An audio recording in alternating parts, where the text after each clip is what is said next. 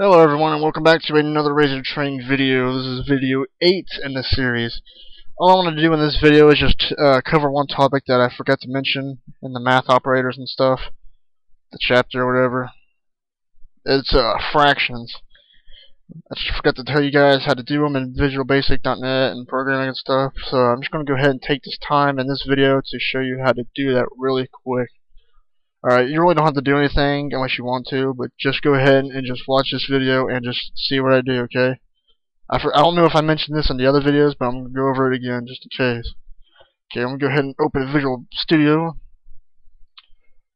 Alright, to do fractions and programming, all you have to do is, well, let's say you want the fraction 7 over 9, okay? You know how a regular fraction looks like that?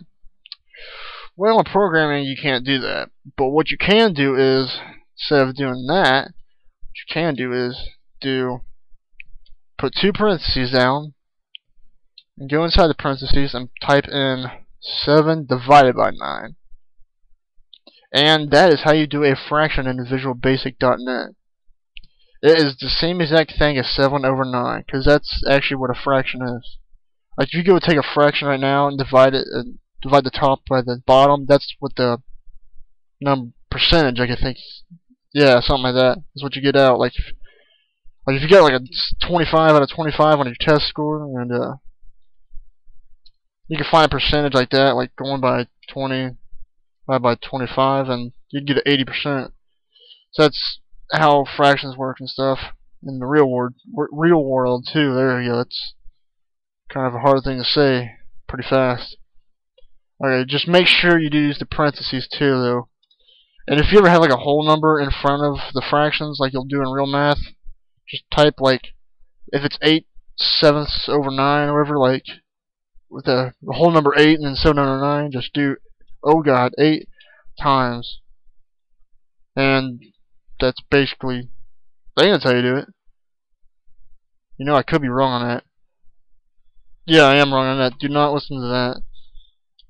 If you're doing like, just put the improper fraction, like I don't know what 8 over 9 is, but yeah, you know what? Just don't listen to me. I'm not good at math.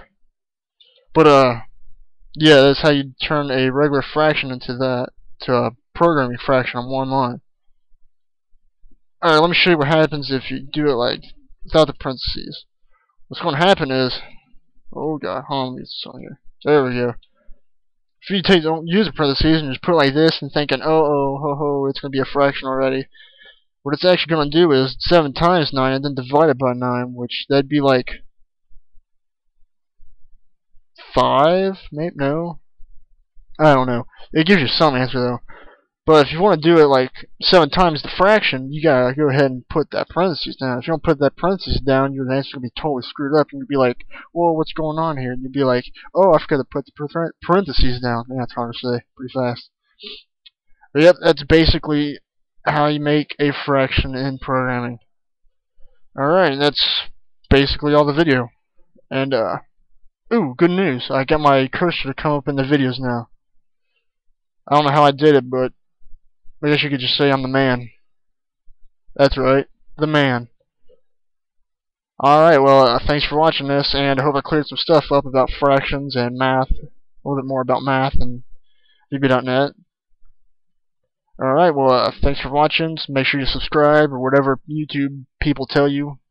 Just do it on mine. I don't care what you do. Leave a comment. Or anything. Send me a message. Send me a cool picture. I don't care. But yeah, thanks for watching again. It's like the 3rd time I said it. Alright. Remember, keep watching RazorTraining videos. Unless you're not cool. Okay, even if you're not cool. Alright then, that's the end of the video. See ya.